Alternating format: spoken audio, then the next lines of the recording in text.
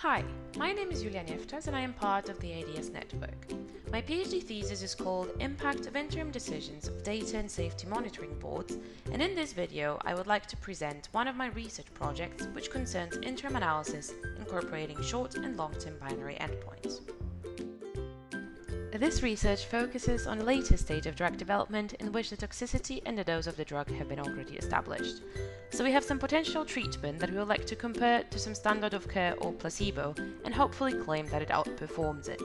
So the treatments are evaluated in patients that are randomized to either experimental or controlled treatment arms. Usually patients are recruited in a trial and observed for some pre-specified time.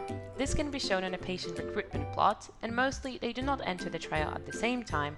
So if, for example, we need a 1-year-long observation on a patient in order to evaluate the effect of the treatment, the time after observations on all patients are completed will be much longer than that 1 year. And as the process is quite lengthy, often there is an interest to evaluate the results before the trial finishes and after some fraction of patients has the observations complete.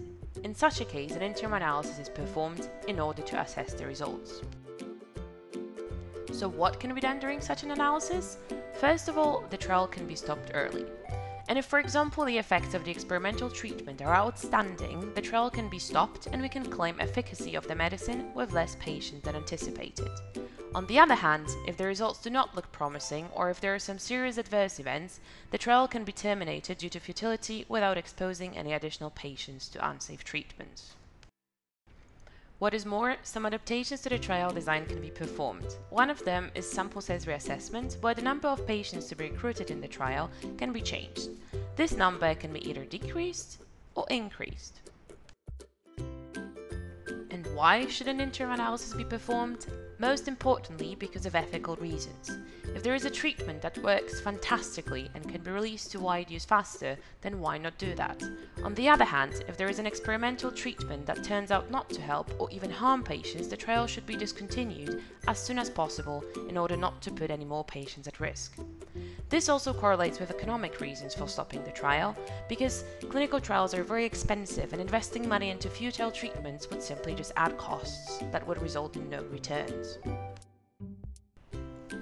So in our project, we considered a clinical trial design with an interim analysis where some additional short-term information is incorporated. So let us come back to the patient recruitment plot. The primary outcome in a trial, say L, is an observation on a patient that lasts for example, 1 year. At the time of interim, we have some patients with such completed observations available.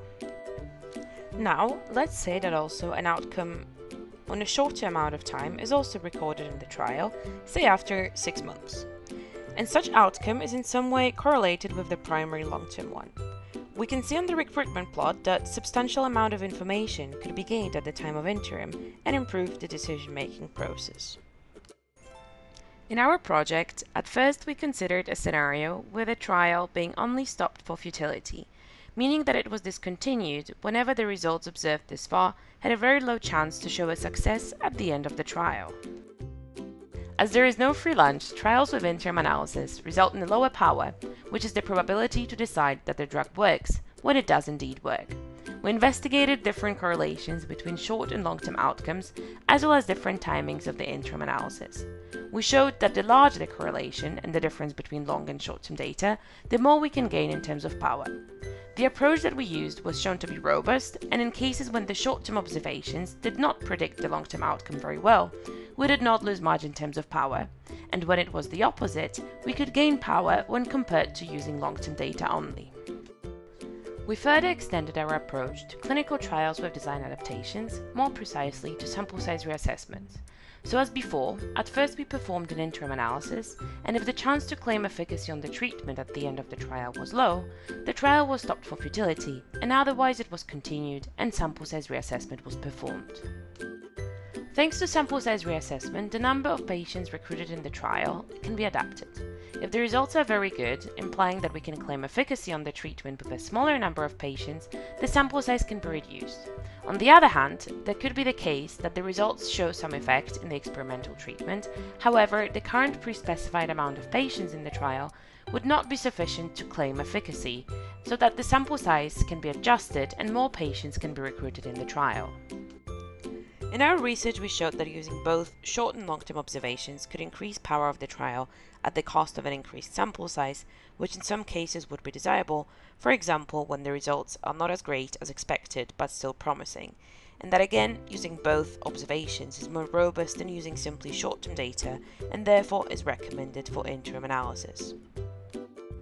Thank you very much for your attention, and I hope you enjoyed my video.